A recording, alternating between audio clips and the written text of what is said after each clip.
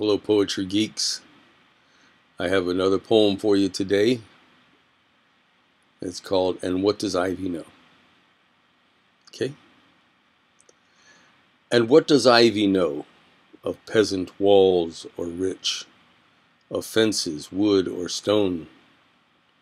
Will the yellow scotch-broom despise a roadside ridge while laughing out a bloom?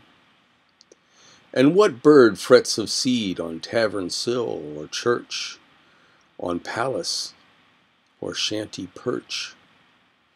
What does lake water know of lapping doe or nag, of stallion or 10-point stag? To ears that wake or sleep, the night train drones a chant for those who laugh or weep. The rain shows no discretion for humble head or proud, assembly of the just or the unjust crowd.